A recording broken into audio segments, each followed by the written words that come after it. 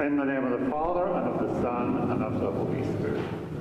And the grace of our Lord Jesus Christ, and the love of God, and the communion of the Holy Spirit be with you. So you're welcome now to our Christmas Mass here in St. Colmcille's Church, and a very special welcome this morning to all of you who are tuned into us online. We want you to be very much a part of our celebration of this Mass this morning. We come with that Christmas joy in our hearts to celebrate the birthday of Jesus Christ, our Saviour. And we pray that the child of Bethlehem will be born anew in our own hearts at this time. So now, to prepare ourselves to receive Jesus as risen Lord into our lives, we acknowledge our need of God's mercy and forgiveness. So as humble and contrite hearts we pray. I confess to Almighty God and to you, my brothers and sisters, that I have greatly sinned in my thoughts and in my words, in what I have done and what I have failed to do, through my fault, through my most grievous fault.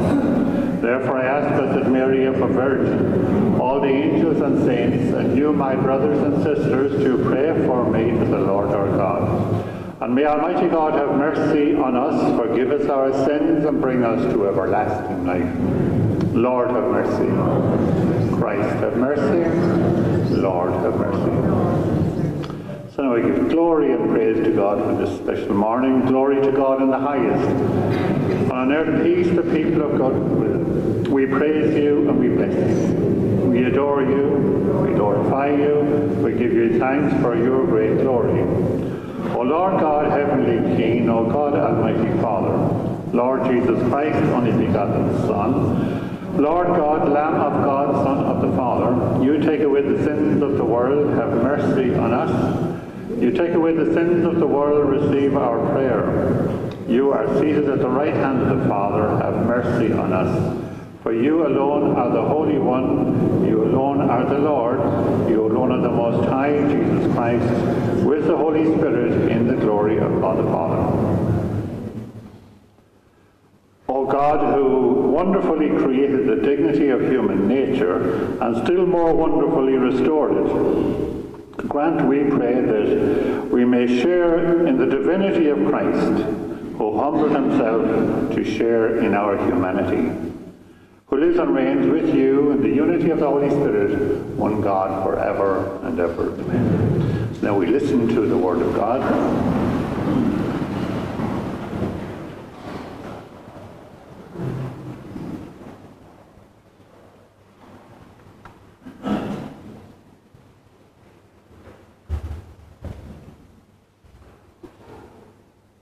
First reading, a reading from the prophet Isaiah.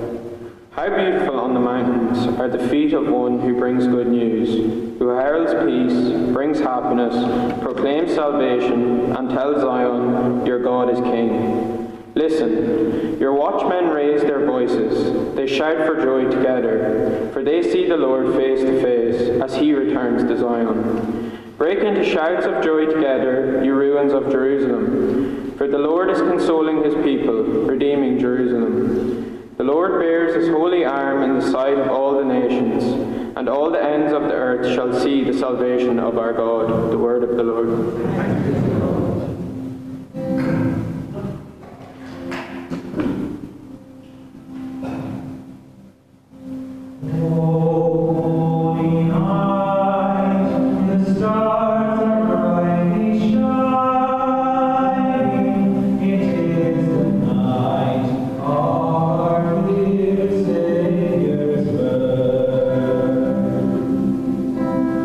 Long may your word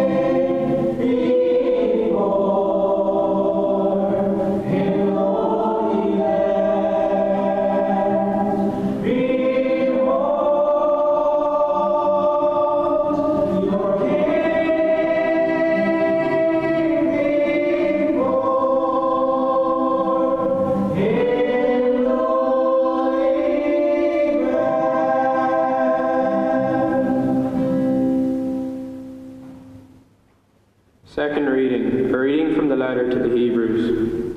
At various times in the past and in various different ways, God spoke to our ancestors through the prophets. But in our own time, the last days, he has spoken to us through his Son, the Son that he has appointed to inherit everything, and through whom he made everything there is. He is the radiant light of God's glory, and the perfect copy of his nature, sustaining the universe by his powerful command, and now that he has destroyed the defilement of sin, he is gone to take his place in heaven at the right hand of divine majesty. So he is now as far above the angels as the title which he has inherited is higher than their own name. God has never said to any angel, "You are my son, today I have become your father," or, "I will be a father to him and he is son to me." Again, when he brings the firstborn into the world, he says, "Let all the angels of God worship him." The word of the Lord.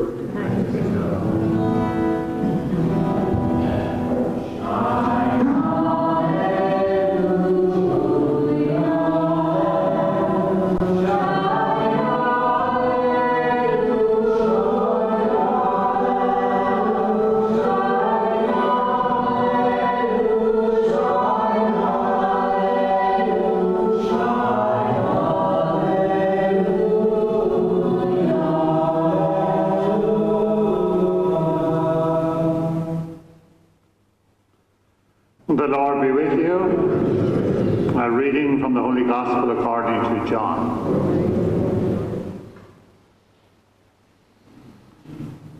In the beginning was the Word, and the Word was with God, and the Word was God. He was with God in the beginning, and through him all things came to be. Not one thing had its being but through him. All that came to be had life in him, and that life was the light of men. A light that shines in the dark, a light that darkness could not overpower. The Word was the true light that enlightens all people, and he was coming into the world. He was in the world that had its being through him, and the world did not know him. He came to his own domain, and his own people did not accept him. But to all who did accept him, he gave power to become children of God. To all who believe in the name of him who was born not out of human stock or urge of the flesh or will of man, but of God himself. The Word was made flesh. He lived among us, and we saw his glory, the glory that is his as the only Son of the Father, full of grace and truth. And the Gospel of the Lord.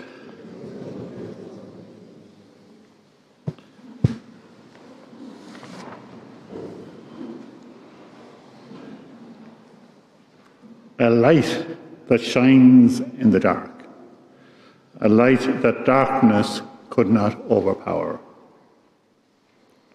The words of our Gospel this morning. We celebrate the birthday of Jesus at a time when, for us here in the Northern Hemisphere, the darkest day has passed.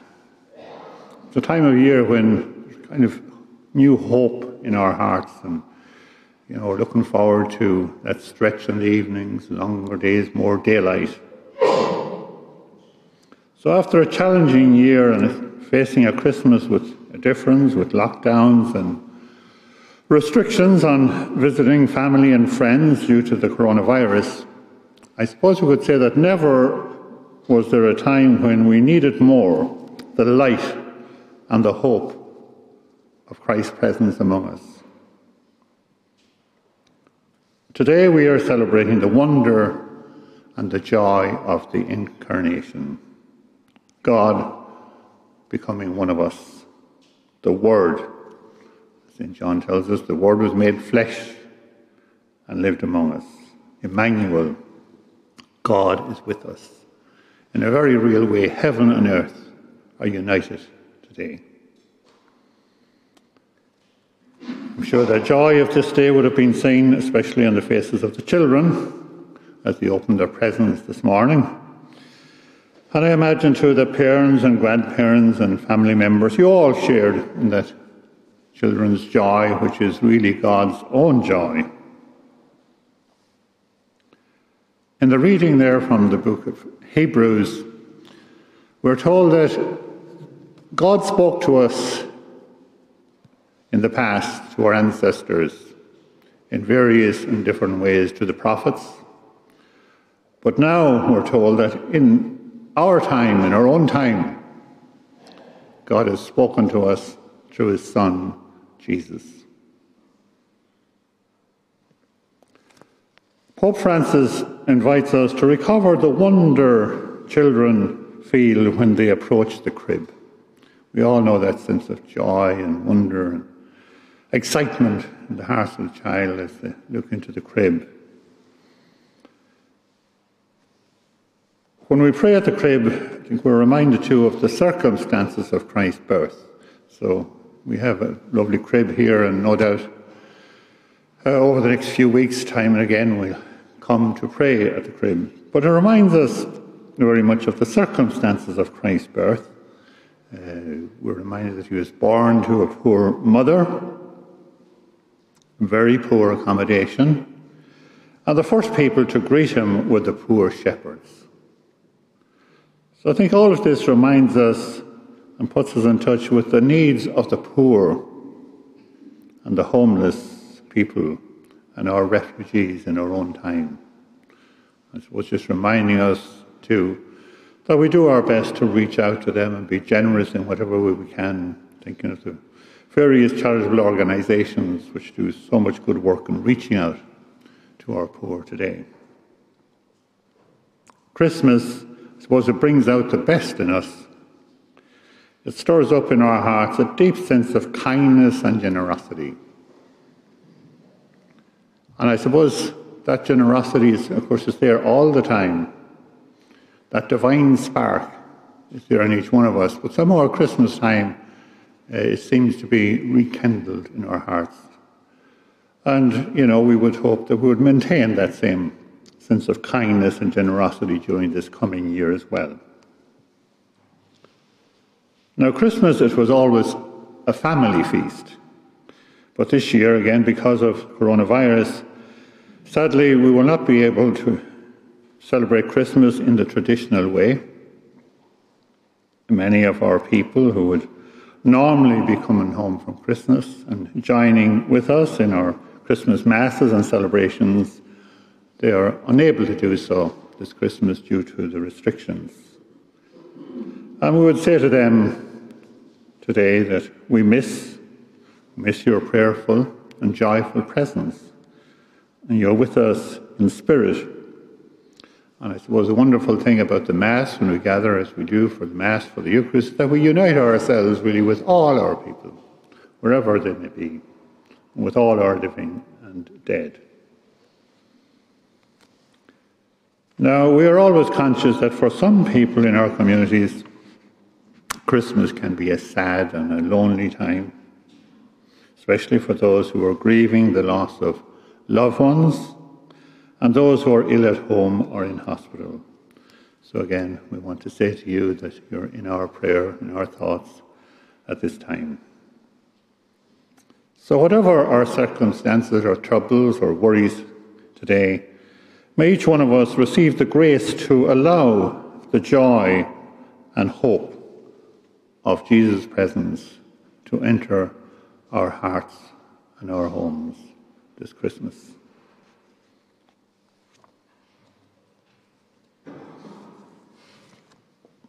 So we stand now and profess our faith.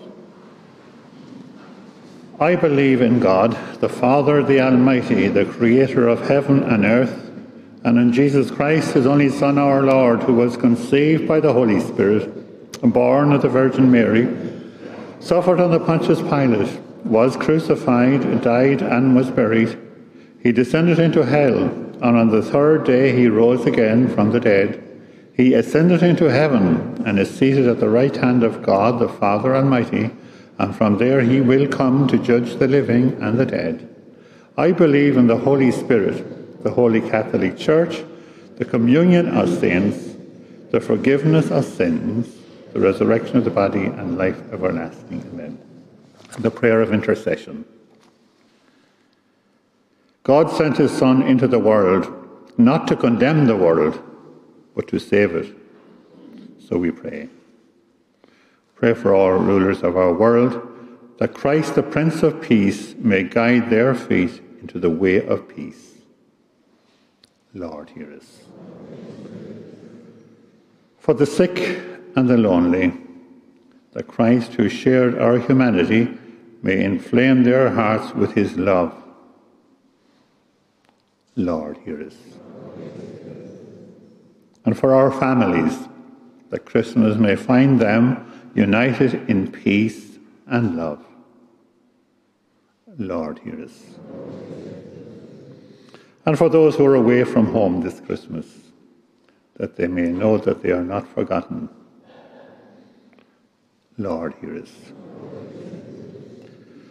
We pray for our dead, and those who have died and gone before us, marked with the sign of faith, people who handed on that faith to us. And I suppose we remember in a special way too all those people who died due to the coronavirus. We pray that Christ may lead them into the joyful vision of his presence. Lord, hear us.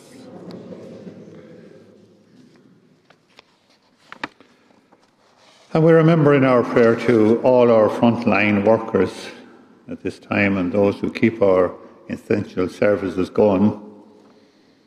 And in our own community here, we remember those who manage our local shops and their staff, all our home help workers, and many others who have shown great kindness and generosity during the year. We pray that God will continue to bless and protect them in their work. Lord, hear us. And now for a moment, in the quiet of our own hearts, we pray for any special intentions.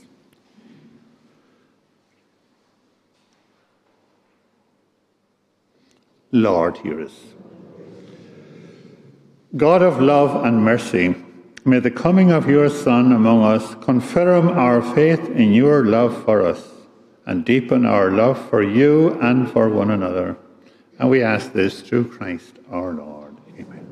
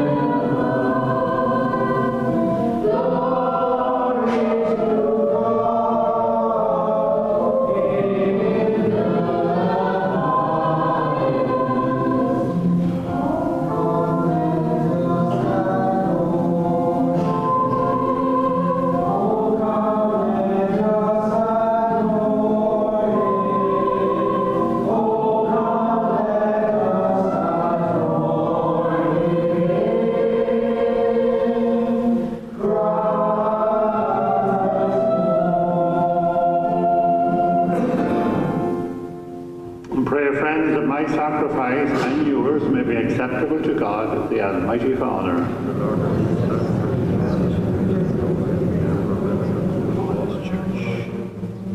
Make acceptable, O Lord, our oblation on this solemn day, when you manifested the reconciliation that makes us wholly pleasing in your sight, and inaugurated for us the fullness of divine worship through Christ our Lord. Amen.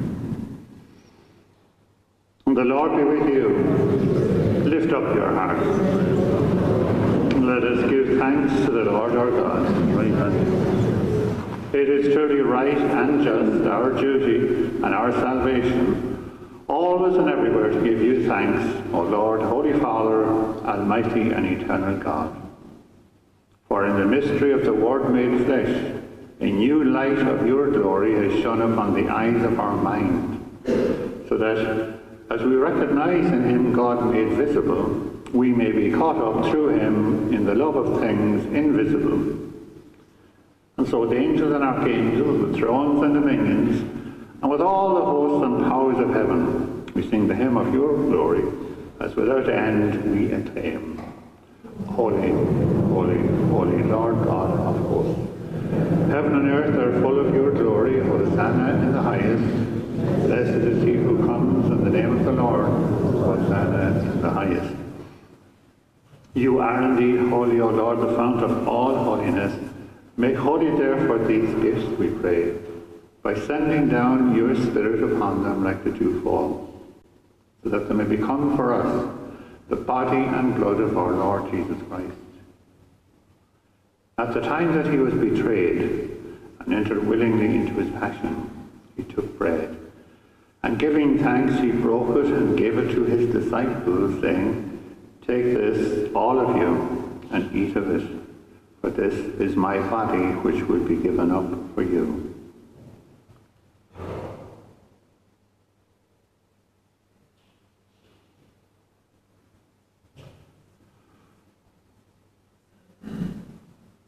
In a similar way, when supper was ended, he took the chalice, and once more, giving thanks, he gave it to his disciples, saying, "Take this, all of you, and drink from it. For this is the chalice of my blood, the blood of the new and eternal covenant, which will be poured out for you and for all, for the forgiveness of sins. Do this in memory of me."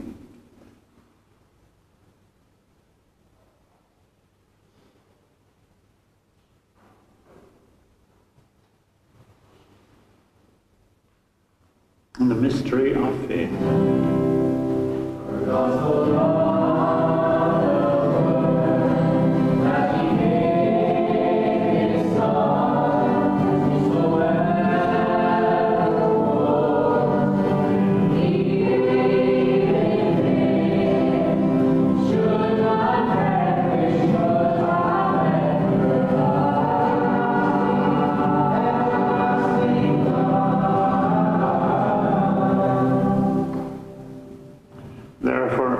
Celebrate the memorial of his death and resurrection, we offer you, Lord, the bread of life and the chalice of salvation, giving thanks that you have held us worthy to be in your presence and minister to you. Humbly we pray that, partaking of the body and blood of Christ, we may be gathered into one by the Holy Spirit. Remember, Lord, your church spread throughout the world. Bring her to the fullness of charity, together with Francis our Pope, and Francis our Bishop, and all your people. Remember also our brothers and sisters who have fallen asleep in the hope of the resurrection, and for all who have died in your mercy. Welcome them into the light of your face. Have mercy on us all, we pray, that with the Blessed Virgin Mary, the Mother of God, with the blessed apostles, St. Joseph, St. Colmcille, and all the saints who have pleased you throughout the ages, we may merit to be co-heirs to eternal life, and may praise and glorify you through your Son, Jesus Christ.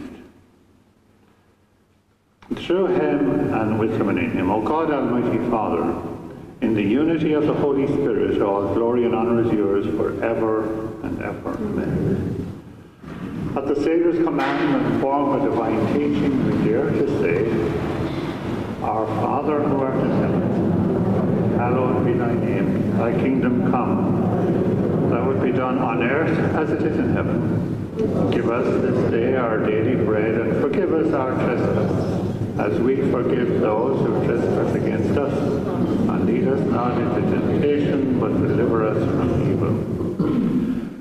Deliver us, Lord, we pray, from every evil. Graciously grant peace in our days, that by the help of your mercy we may be always free from sin and safe from all distress, as we await the blessed hope and the coming of our Saviour, Jesus Christ. Lord Jesus Christ, who said to your apostles, Peace I leave you, my peace I give you. Look not on our sins, but on the faith of your church, and graciously grant her peace and unity in accordance with your will, who live and reign forever and ever. Amen. And the peace of the Lord with you always. Lamb of God, you take away the sins of the world, have mercy on us. Lamb of God, you take away the sins of the world, have mercy on us. Lamb of God, you take away the sins of the world, grant us peace.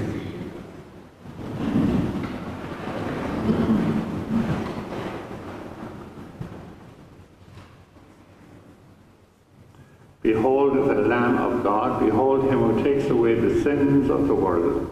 Blessed are those who are called to the supper of the Lamb. Lord, I am not worthy that you should enter under my roof, but only say the word, and my soul shall be healed.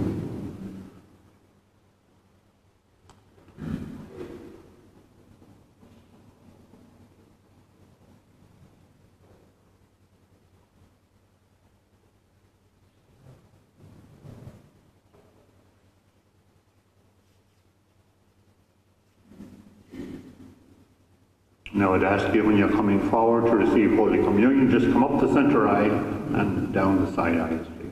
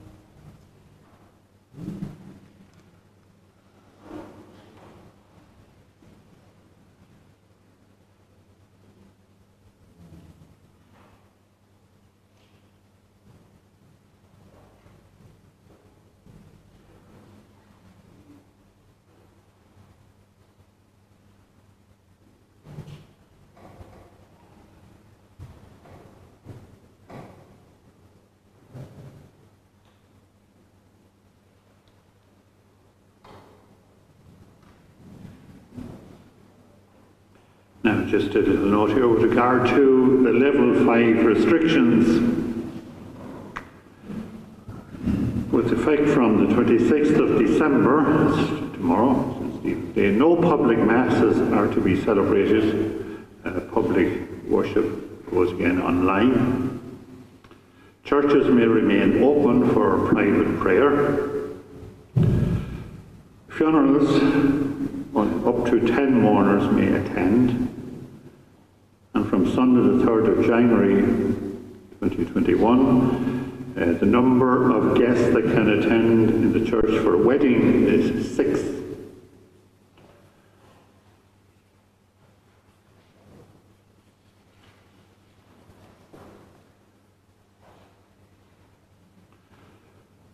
Now I'd ask you to pray for the happy repose of the soul of Kathleen Gormley of Aughnacliffe.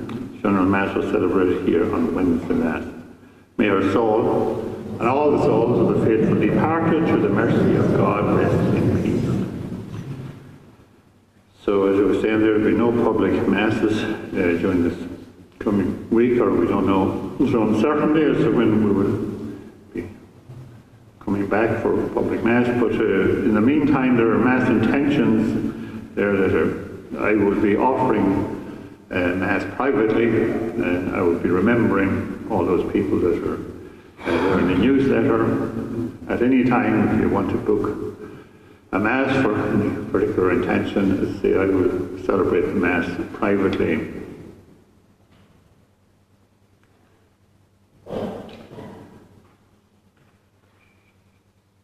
Now, just a word of thanks, very especially to Joan and the family there for the beautiful sacred music and song we've had with us there during the week. You always bring that note of joy and enhance our celebrations in a very special way, so thank you very much. I'd like to thank all who prepared the church, as you can see so beautifully here, for this Christmas season. A lot of work went into that. And I'd like to thank, of course, Jackie, our sacristan. And thanks to all our readers and Eucharistic ministers. A special way to thank our stewards who've been out with us all the time at every Mass.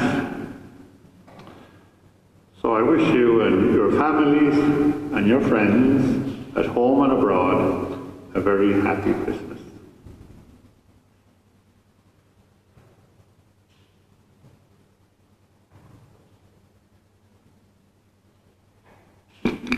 Let us pray.